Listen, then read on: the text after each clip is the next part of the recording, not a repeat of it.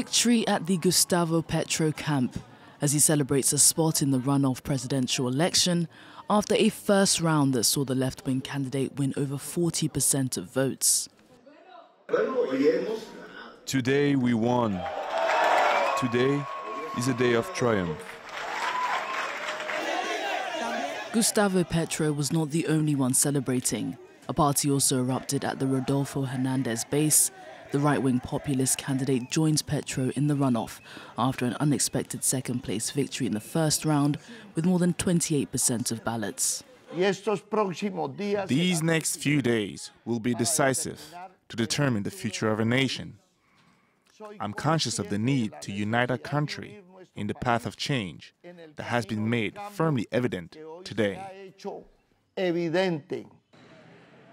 With two anti-establishment candidates now set to go head-to-head for Colombia's top job, Sunday's results reflects a country hungry for change, with voters frustrated with Colombia's political elite who have historically dominated government.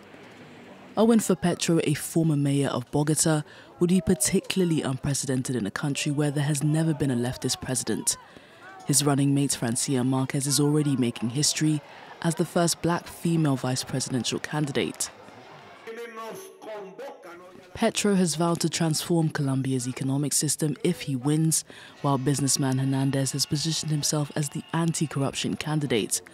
Both hope to sway voters, many of whom are fed up with rising inequality and inflation.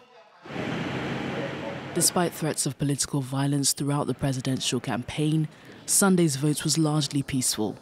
The second round will take place on June 19th.